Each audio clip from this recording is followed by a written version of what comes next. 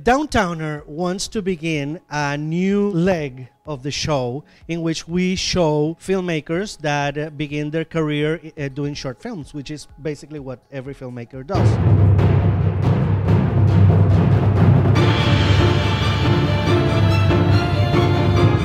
We are today with Freddy Rodriguez. Okay, the way I met Freddy, the existence of Freddy, is I interviewed Luis Páez, who is part of the Shy Monster company team duo, Hayden Blades and Luis Páez. And he told me about a movie that he was working on called Malabar. I went on HBO Now. After I saw it, I said, I have to interview the guy. Tell me, where do you come from? I was born in Cuba. I grew up in Michigan, and then I moved to Miami when I was 10 years old. Michigan? Yeah, Lansing, Michigan. Cuban in Michigan. We're the only Cubans there. There was 5 of us. My dad worked for General Motors. What did you do before all this? So after high school, I went to art school, which is now in the Omni, but before it used to be on the Bay. Here. In the 80s, it was called International Fine Arts College. And then after that, I went to Miami-Dade. So I studied film. And then I actually went away from film. In the 80s, I was an AIDS activist, and I was one of the co-founders of ACT UP. So I was like this militant activist. I went to go work for the largest AIDS organization in Miami called Health Crisis Network. So I did that for many, many, many years until I was like, I need to go back to production. And I went to go work at $6 an hour for a post-production facility. And then I worked at NBC for many years. I won a whole bunch of awards. You won awards on NBC? Yeah, I won 15 Emmy nominations. Okay, nothing. 7 Emmys, 6 Pro Max awards, and something like that. Yeah. I created 66 films. I'm really good friends with an artist in Fort Lauderdale. His name's Chris Lopez. He designs a lot of clothes. So since I had a commercial background and he was beginning to launch this line of clothing, I said, let me help you. So I did this one thing that was kind of like this hybrid of a commercial, music video, short film hybrid. Next one was a short film that I did called Fire. And then I told him, I said, this is not a commercial, this is a short film. Are you cool with it? He's like, dale. So your first short film? Was Fire. Yeah, it was Kind of Water was the first time I said, I'm going to produce something independently. Okay. You know, where I don't have a brand paying me. I said, let's do this. It was an homage to Bruce Weber. I was going to be a fashion photographer. So I worked on South Beach and I was an assistant to all the fashion photographers. So Water is an homage to Bruce Weber. It's a black and white bathing suit thing, very sexy. Like something like Lenny Riefenstahl kind of video, black and white, very artsy. Yeah, it's very romantic. It's like mommy porn. After Fire, Malabar, or something else? Well, what happened was that it was like Water, which was independent, Fire, and in Fire is when I connected with Filmgate. Because I submitted it to Nola, the main actor, he won Best Actor. And then I started doing their workshops. I pitched Malabar, and Diliana heard it, and then afterwards she says, I want to talk to you. I thought she was going to ask me to volunteer, clean the bathrooms, and she says, I want to help you make it. And right before that, I had done a music video, and it did really, really, really well. We got into like 21 film festivals. So it was really it was Fire, that music video, got me kind of my feet wet, and then after that, I did Malabar. So tell me, how did Malabar begin? Should I be looking at the camera at some point, pretend there's an audience? Sometimes here, sometimes there. Me and my husband were driving to Chicago, and we stopped at a rest stop in Malabar, Florida. So Malabar is a place. I was like, what is Malabar? It's a place. We stopped there, and I walked up to a billboard with all the missing people, and there was a mom and 2 little kids missing. And they looked very indigenous, you know, probably Mexican or Central American, and the little kids were beat up. They had black eyes. It was a really strong thing to see. And that was when the conversation was beginning to heat up about immigration. And, you know, the people, and you were beginning to hear bad things about those people.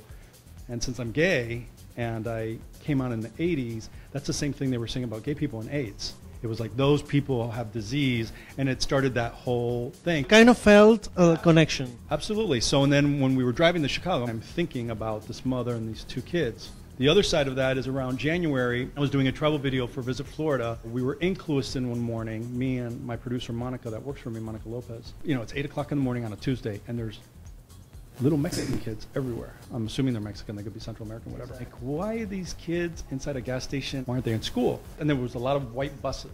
Well, those kids got in the bus and drove into the fields. And I thought to myself, wow. You know, when you think of migrant labor, you think of 30-year-old men. You never think of 17-year-old, 15-year-olds. So and then I said, wow. And then I started doing research, and I found out that children work in the fields, and then especially in Florida. And I read that one of these politicians wants to push the law for children to work, which is, you know, unheard of, especially in a country like this. Come on. You think that's shocking, right? It is. When you start to do the research, you read stories that are even more shocking. That's the whole thing about Indiana Jones and the Temple of Doom. The children were working in the mines. Now it's us here. Okay, you started 2015.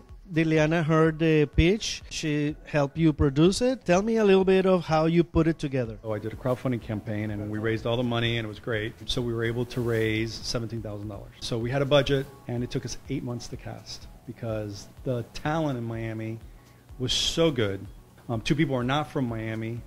Alvaro, who plays Nathan, is actually from California. Christopher Navarro, who plays Ale, he is from Miami. Miles Windsor, he's from Philadelphia. He's actually one of the producers, so he's a friend of mine. The movie has two stories. One that begins the story. In a certain moment, we leave that story, which we already kind of imagine what happens, and then we go to a second story that, in a way, repeats the first one. How did you decide about this structure? I was very, very interested in using the story of undocumented family. So it was kind of like, well, what if you bring this, you kind of twist the genre a little bit. So it's this family drama, but there's this horror element.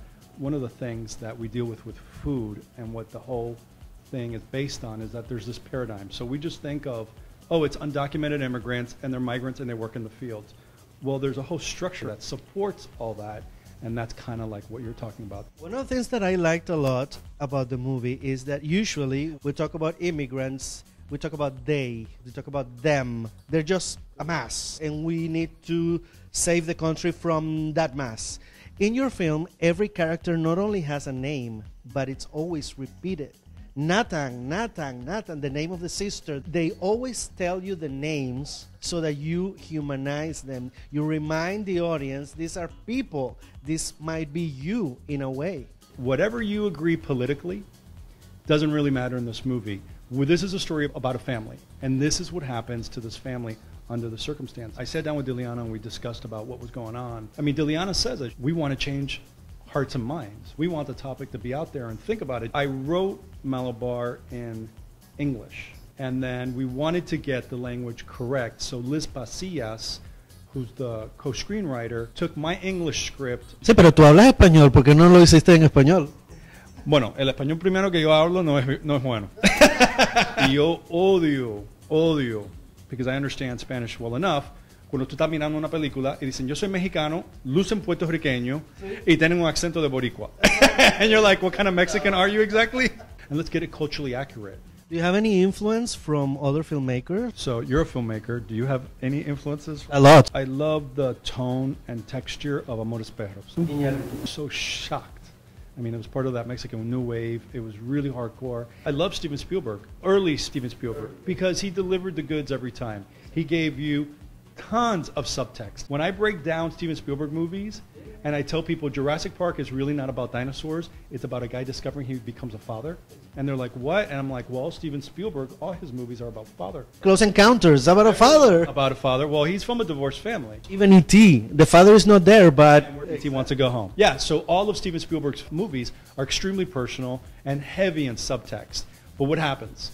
They're very accessible. You know, you're not watching Under the Skin with Scarlett Johansson, which you're like, okay, now I need to go to YouTube and just see what I just saw Suspiria the other day, and I was like, okay, I need to go to YouTube now. So, is this what I think it is? And I like that. I like movies that are heavy in subtext, visually pleasing, but deliver the goods, where you feel connected. Like when I teach about Stanley Kubrick, and I'm like, Stanley Kubrick had pedophilia issues. The movies are about, you know, having sex with kids. And when I tell them that's what The Shining's really about, they freak out. Now, his movies aren't as accessible, but they still deliver the goods. Except Eyes Wide Shut. That's the one that you're kind of like, okay, and why am I watching this still? Hey, Stanley Kubrick is my favorite. No, I love, no. I actually study The Shining, and I watch tons of videos on it, and I try to understand, and The Shining is probably one of the most layered movies. You can get so many things out of it. I don't know, because of our culture, we love horror movies. Right now, people, when you say Stanley Kubrick, people say The Shining, but actually his masterpiece is 2001, and that's the movie that we should be talking about when we talk about Kubrick. But anyway, yeah, right now, The Shining, and especially now that in Cannes they have a new copy and all that, well, The Shining is moving up in the ladder. Okay, that was your influence. How do you think you will influence other filmmakers after they watch this film? The whole point of Malabar and the way I had approached it was that I was at a lot of film festivals, and I saw a lot of short programs and a lot of shorts. And what I saw was kind of like the same thing, which was movies that were very safe. When we approach short film, we think of things that are easy to do because their budgets are very limited. It could be a no budget, low budget, or, you know, let's try something. And I watched enough of film festival coordinators, what they say, and they say, a short film is a special thing, it's not a feature. Fuck that. You make the movie that you want to make. The first thing they tell you is short film is kind of like a resume builder. It's a style builder. It's a portfolio builder. You can't sell it. Well, we did sell it. And there are places that are looking for content. So I would say to any filmmaker, you know, do what you want. How long is Malabar? 17 minutes. In film festivals, they only accept 15 minutes. Cannes, if you look at Cannes, they say 15 minutes. And don't upload it at 15. So the option is, okay, so do I sit there and cut my movie? Which I was like, no. I don't want to cut my movie, but I feel like I told the story that I wanted to tell. And I think that's what you need to go with. There is a platform for it, and the funny part with Malabar was that people were vested in it and they enjoyed watching, which is ultimately why we make movies, right? So now tell me about the future. What's after Malabar? A good long rest. We never rest, filmmakers. No. I just, now that it's in HBO's hands and it's there, you know, the baby's off to college, and now I'm an empty nester. So now I just started writing two things that, there's been about 3 stories that have been in my head for several years. So now it's developing those things. About filmmaking in Florida. What do you want me to say? What do you think? You have to be a sustainable filmmaker. You know, that's the whole key, right? Is how do I turn this into a career where I can make a living? And I mean, right now it's very, very challenging, and it's been challenging for several people. And it's not because of a lack of talent, and it's not because of a lack of connections. It's because it's just really hard. The money isn't here, and you know, other than Filmgate and maybe 2 or 3 organizations that I don't really know about, because I know about Filmgate, you know, where's the love? Where's the stuff? Well, there's a lot to talk about Malabar, but we don't have much time. Go watch it. Go to HBO Now and HBO Go. You can follow us. We have a Malabar page on Facebook. I'm also on Instagram, and I'm constantly posting stuff. Just straight on my Instagram, not like a Malabar Instagram page. I hate that shit. Well, thank you very much. I want to know more about you.